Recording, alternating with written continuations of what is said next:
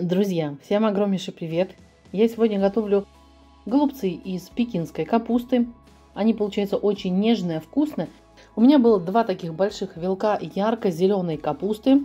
У капусты сантиметр на 4 я сразу же срезала кочерышку.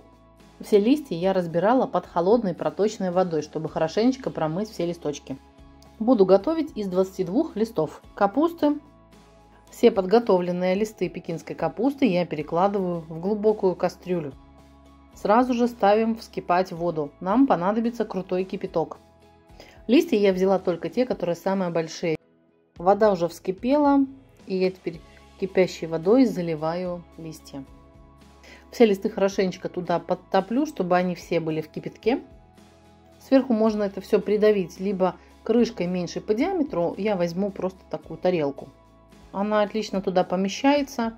И вот так листья в кипятке я оставлю минут на 10, максимум на 15. Обязательно приготовьте, я думаю, что вам понравится. Сытно, вкусно, еще и полезно.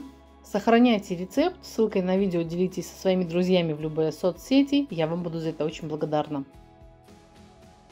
Беру рис, 1 стакан. Его нужно очень-очень хорошо промыть под холодной проточной водой. Промываем до тех пор, пока вода не начнет идти такая прозрачная. Все промыла и отправляю в глубокую посуду. Рис точно так же, как и листья капусты, заливаю крутым кипятком. И вот сейчас перемешиваю рис и оставлю его вот так постоять минут на 10, может быть 15, пока буду готовить все остальные продукты. Рис постоит и запарится. У меня фарш свинина плюс курица. Свинина не жирная, 800 грамм. Можно брать и подкручивать туда немножко сала. Обычно любят, чтобы фарш был более жирный и голубцы тогда более такие сочные. Соль добавляйте по вкусу. Добавлю смесь молотых, дробленых сладких перцев. Хорошую щепотку. Обязательно сушёный молотый чеснок, чайную ложку. Или выдавите хороший зубчик свежего. Молотого кориандра 1 щепотку. Черного молотого перца 1 щепотку. И отдельно подготовлю сейчас приправы. Перец душистый горошком 2 штуки. Перец черный горошком у меня мелкий 5 штук. Лавровый лист маленький, поэтому добавлю 3 штуки. Берите 1 большой. И пока уберу приправы в сторону, они мне понадобятся чуть позже. Фарш я хорошенечко перемешаю, чтобы и соль, и приправы все равномерно распределились. Какой ароматный фарш получается. Вы можете добавить свои любимые приправы, специи. Фарш у меня густой, плотный. Жидкий не делайте, но фарш можно сделать чуть более жирным. Это по вашему желанию. Кто как любит. Я заранее ставлю сковороду на плиту, пусть она разогревается.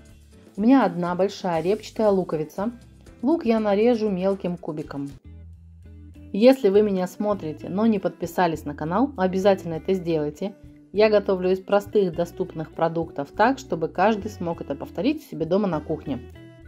Нажимайте на колокольчик, и вы первыми будете узнавать о том, что на канале вышло новое видео. И ничего не пропустите. Сковорода разогрелась, я туда отправила лук. Наливаю растительного масла, у меня подсолнечное, 3 столовые ложки. На большом огне обжариваю лук. Чем больше огонь, тем чаще все здесь нужно помешивать. 1 средняя морковь, ее можно натереть на любой терке, на крупной, на мелкой, либо нарезать кубиком мелким или соломкой. Я натру вот на такой терке для моркови по-корейски. Я не люблю, когда морковь в кашу, мне нравится, когда она остается кусочками. Не забываем про лук, помешиваем его, он уже стал вот такой прозрачный и начинает золотиться. Сразу добавлю соль, так чтобы и лук, и морковь просолились. К луку теперь отправляю морковь. Все буду вместе обжаривать, пока из моркови не станет выделяться такой красивый оранжевый сок. Все обжарилось. Я теперь переложу в тарелку, пусть полежит, немного остынет. Овощи сразу разделю на 2 части. Сейчас уберу эту тарелку поближе к окошку, чтобы быстрее все остыло. С пекинской капусты сливаем всю воду, и теперь вот эту плотную часть нужно максимально тонко срезать. Если где-то срезали и вдруг прорезали, там получилось такое отверстие, ничего страшного, потом все внутрь спрячется, ничего видно не будет. Вот эту плотную часть нужно убрать. Пока я занималась остальными продуктами, вот рис постоял, теперь всю эту воду нужно слить. Рис добавляю к фаршу, солим, соль по вкусу. Сюда же добавляю половину овощей и все хорошенечко перемешаю.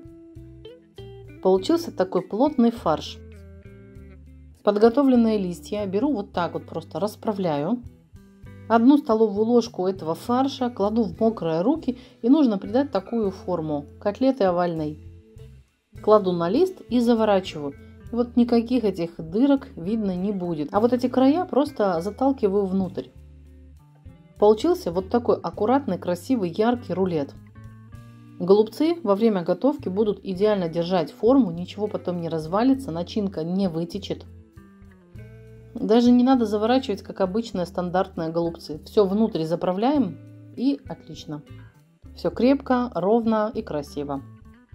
Замотали, закрутили, завертели, и голубцы готовы. Все точно так же. 1 столовая ложка фарша, уплотняю его, кладу и плотно заворачиваю в такую трубочку.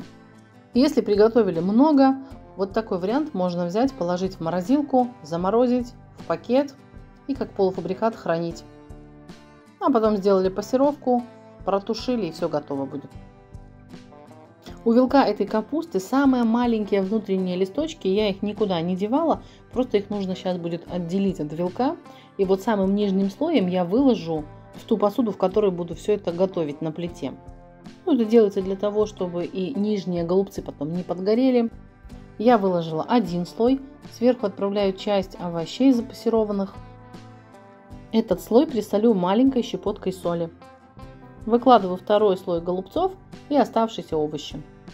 Теперь отправляю сюда подготовленные специи, 2 столовые ложки томатной пасты, и у меня здесь 400 мл воды. Все хорошенечко размешаю, чтобы паста растворилась. Этой воды будет мало, поэтому сюда добавлю еще литр. 2 столовые ложки томатной пасты плюс 1,5 литра воды. Весь список продуктов я, как всегда, напишу под видео. Водой заливаем так, чтобы голубцы были погружены под воду. Сейчас накрою крышкой, поставлю на среднюю конфорку, на средний огонь, и будем все готовить до готовности фарша. Свинина готовится минут 30-40. Очень хочу вам порекомендовать эти голубцы. Всего в меру, соль, специи. Голубцы очень ароматные, сочные, мягкие, нежные, очень вкусные. Приготовьте обязательно.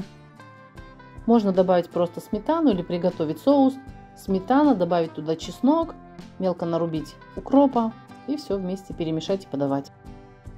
До встречи в комментариях, в новых видео. Всем удачи и пока-пока.